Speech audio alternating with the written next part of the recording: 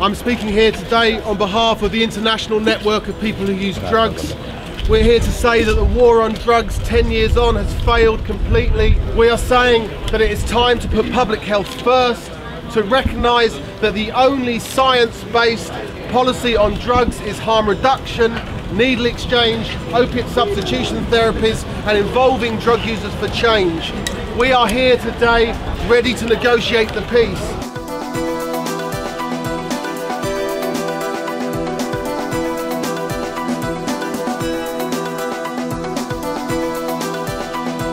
INPUD is a global network of people who use drugs. We are organised around the desire to protect the health of people who use drugs and to defend their rights, or our rights, as a community. Till now I have questions from people who say, it's so good of you that you'll have quit. And they get a little taken aback when we say, we haven't quit.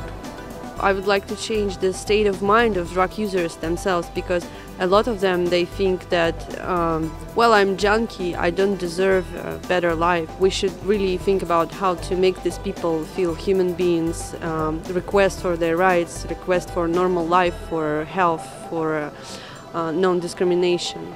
El usuario de sustancias también es una persona que tiene responsabilidades, que es padre, que es hijo, que es hermano, que trabaja, que paga sus impuestos, que tiene prioridades en su vida, que es universitario.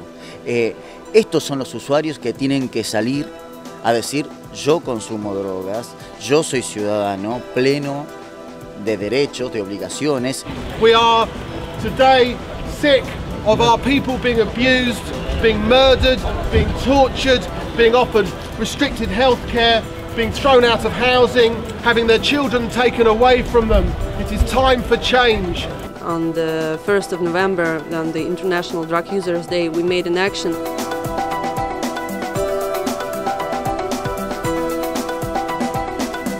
And I know there were people in Australia who also made an action, and people knew that they're part of a big community, and it made them feel better, stronger, they made them feel more sure of what they are doing and why they're doing this.